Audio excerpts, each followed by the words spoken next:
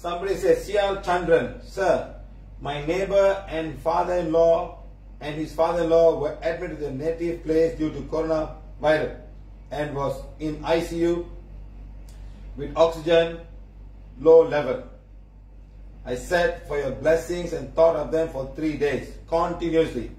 On the 4th day, they were discharged and okay. Thank you, thank you, thank you. Lots of things that we are doing, knowingly, unknowingly, we're helping people around the world. So I want each and every one of you to become like that. Go out and help people. Let's help people. They all need help. Sometimes when you lose family, for them, the husband died, and the daughter and children are struggling. The in-laws want to get them out. And then recently I heard one doctor telling me in Malaysia, the husband, the wife, and the 18-month baby all died of coronavirus. All 3 of them. You know, it cannot be coronavirus. It must be some kind of dark energy.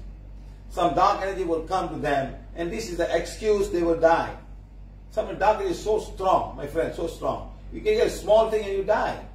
It's just a simple complication. People die because of dark energy. So I'm trying to say that we are trying our best to remove all the dark energy wherever we can, much as we can. So sometimes we still that cannot. It's like a continuous process. It's like a dynamic dark energy coming.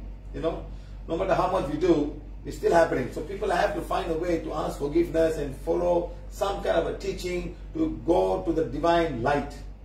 Okay, now this case is fine.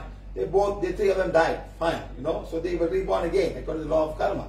Not an issue.